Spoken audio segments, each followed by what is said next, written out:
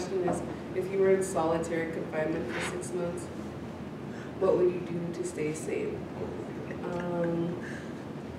I would, well, anyways, I used to be in jail before. So, so the whole time I did was like 90 days, but like, you only got to be out for an hour. So like, because it was during COVID, so I would just like be walking around and stuff. I love going on walks.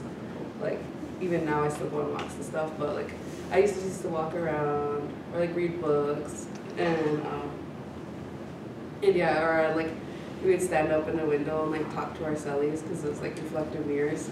So then we'd like see each other like that. Or I'd be trying to do different hairstyles and stuff like that on myself. And that like helped me like stay kind of grounded instead of like, because when you're in a cell for 23 hours, it gets like very lonely. But like at night we used to like yell to each other and stuff. And like that's how we used to communicate.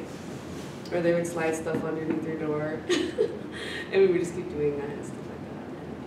But when we were out, I always just make phone calls and stuff, even for them, you know, because it does get pretty lonely in there when you have nobody.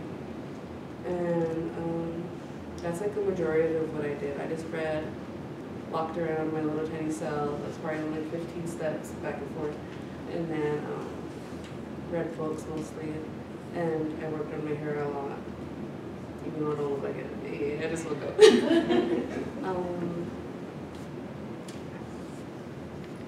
And you can watch TV from like your cell too. But it's like angled very weird, so it's not very comfortable. You can't sit on your bed and watch TV. You have to like be way over here looking like that. Anyways, I don't want to go back to jail anymore. Thank you. Good job.